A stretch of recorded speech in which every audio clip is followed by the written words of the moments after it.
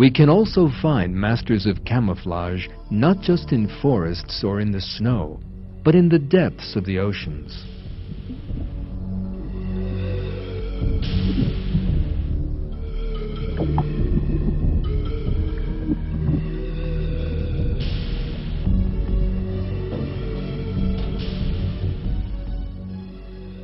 One of the greatest marine masters of camouflage is perhaps the octopus.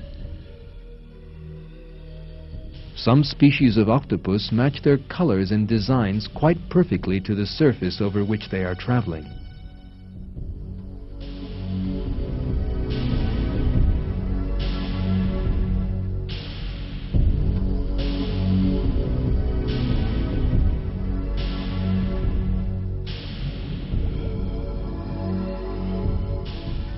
The octopus you are looking at is an expert mimic, as well as having a splendid technique for camouflage.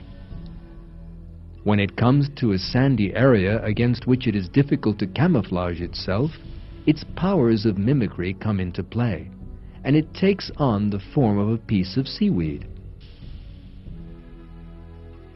This octopus sometimes changes shape so expertly that it is impossible to distinguish it from a rock.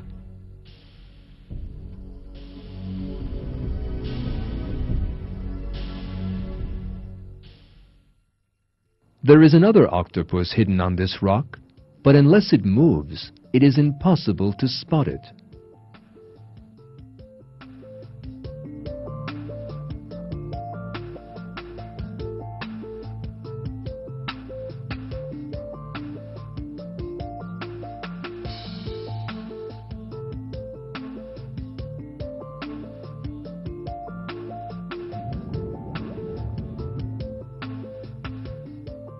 At first glance, this fish seems to be concealed in seaweed, but the truth is revealed when we draw back a little. What we see is not seaweed, but a seahorse created in the form of seaweed.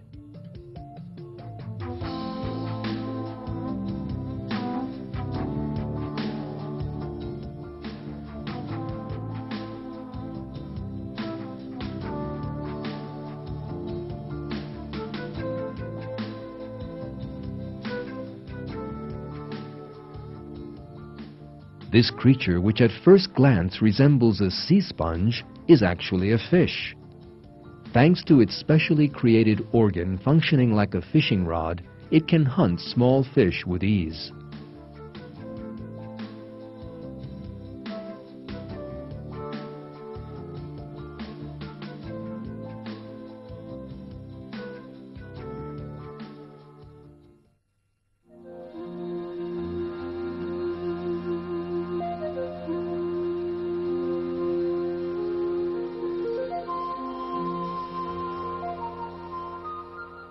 There are two lumps on this branch. One, however, is actually a camouflaged spider.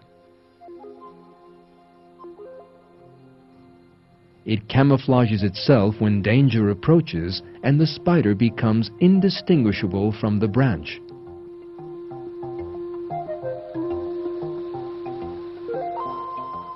This spider has no power of thought. So from where does it get the idea of camouflaging itself by mimicking a branch?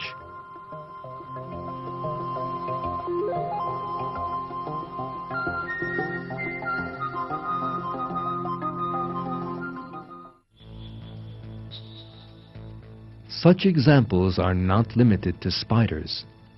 For example, there is an insect hidden among these leaves. Look carefully. There is no difference between the insect's body and a leaf.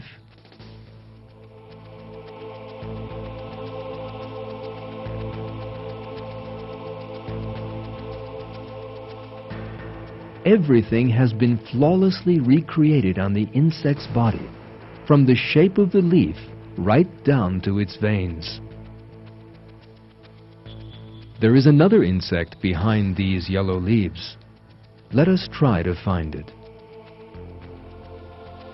There it is, a perfectly camouflaged insect. It is almost impossible to see it on the leaf.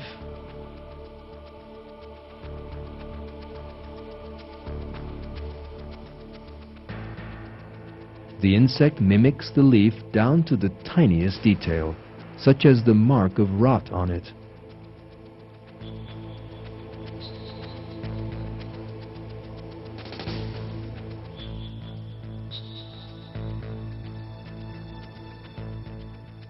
And here is another insect looking exactly like a torn leaf.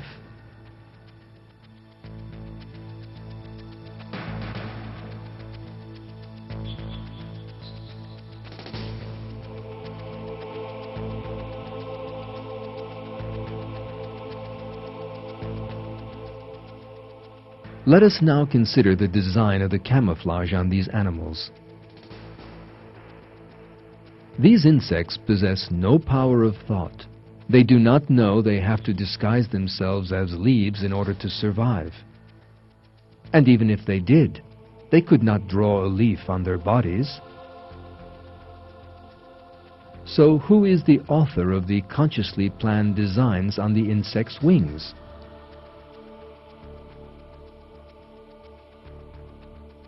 There is no doubt that the designs are proof of the Creator who brought the insects into being.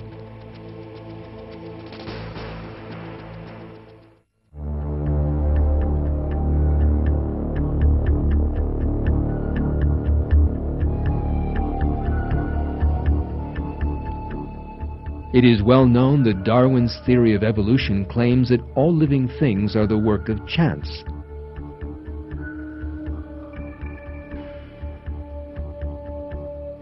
However, the leaf design on the wings of this tiny insect is sufficient to show that living things are the work of the Creator, not chance. If an artist sets out to draw a leaf, he can only make it realistic to a limited degree. But this is not a drawing. It is a perfect three-dimensional model of a leaf placed upon the insect's body.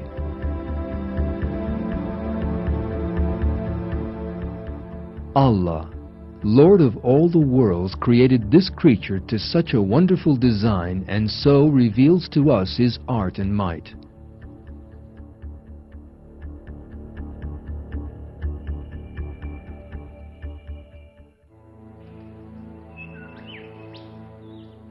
This thing swinging on a branch looks at first just like a dry leaf. However, it is no such thing. It is a butterfly cocoon.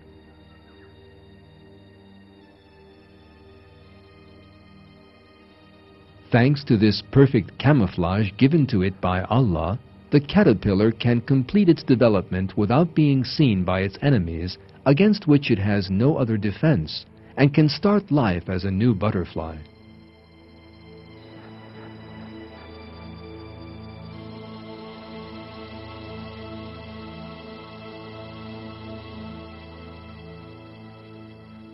You are looking at a pink orchid.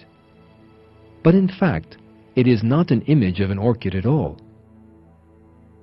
There is another living thing, completely matching the flower's color and even its shape.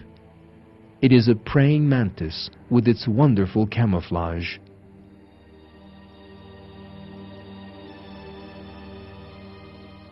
Of course, the mantis itself did not plan the perfect similarity of color, shape, and design of both the mantis and the flower.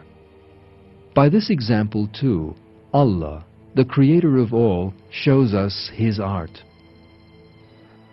As Allah revealed in the Quran, He is the Almighty Creator.